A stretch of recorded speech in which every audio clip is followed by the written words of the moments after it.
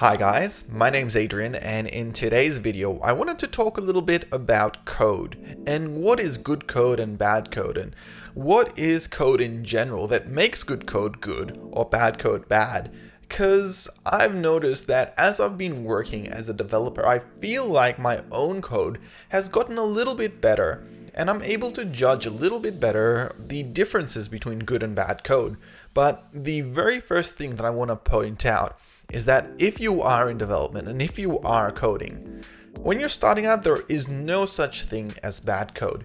It's best to be able to get started on coding and starting to learn. And when you're starting out, you shouldn't worry too much on whether your code is good or bad.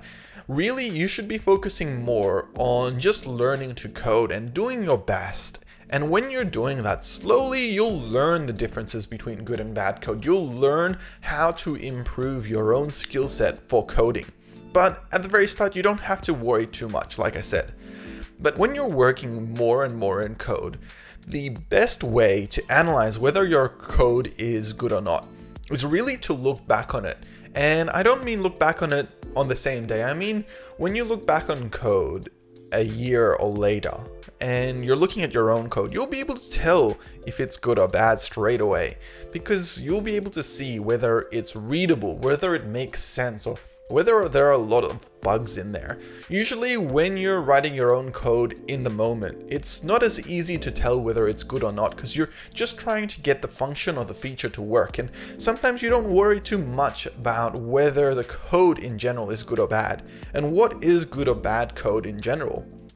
Well, if I was to analyze my code, I would base it on how well it is in terms of readability.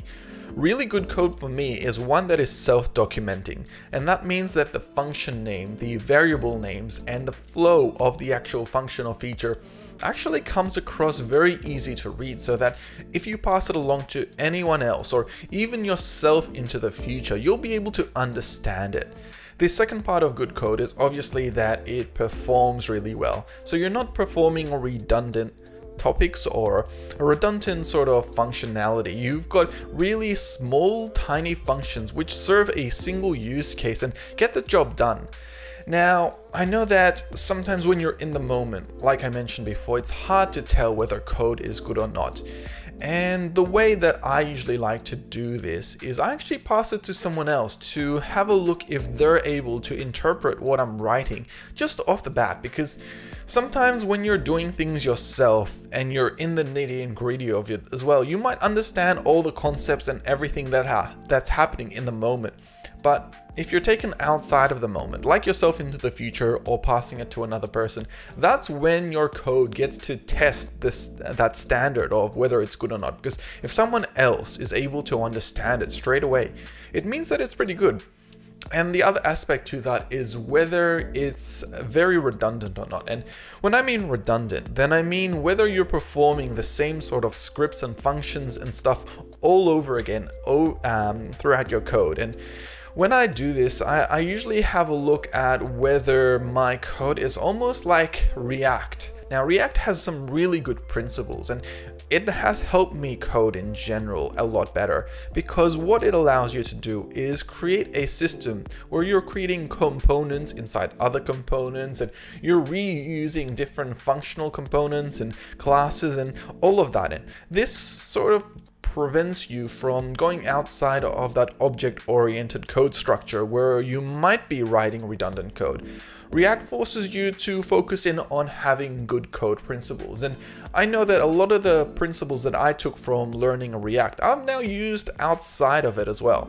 And these are things that, like, even if I'm writing in plain JavaScript and I need to write out a function, rather than create that function as maybe a 200-line document, I break it up into smaller chunks. This means that I might have 3 or 4 different functions that are called inside of one global function. And that global function might be a lot smaller in general, as well as the other 4 functions being a lot smaller too, and they're able to complete single individual tasks very succinctly, and that way they're also very reusable. When you write out a bad code in a function or a feature, then it's usually served as a single use case. You might not ever be able to use that code again. But if you're writing good code and you write out a good feature or function, you can make it very generalistic and you can capture that one feature in one function, or maybe a subset of a number of smaller functions that you'll be able to reuse in the future for future projects or future ideas. And this is the hallmarks of good code. It's being able to have code which is very clear, that's very reusable, and that makes sense. Now, I know getting to this stage isn't easy, and for me it took many years before I was able to capture the essence of good and bad code. And I'm still learning, trying to improve how I code. I know that React helped me a lot, but I'm gonna jump into some other languages like maybe Angular and Vue and see if I can carry across some of the principles they use, because I know that just learning React by itself helped me a lot to code with better code in general, and I think that if those lessons carry across so well for a library like React, then there must be other principles that I can learn from other frameworks such as maybe Angular or Vue. So I'm gonna check those out. Now, if you don't know who I am, I'm Adrian from Australia, and I do lots of videos around design and development, but I'm looking for lots more topics to talk about. So if you guys have ideas of things you'd like me to cover, then let me know. Otherwise, I'll see you in the next one. Thank you.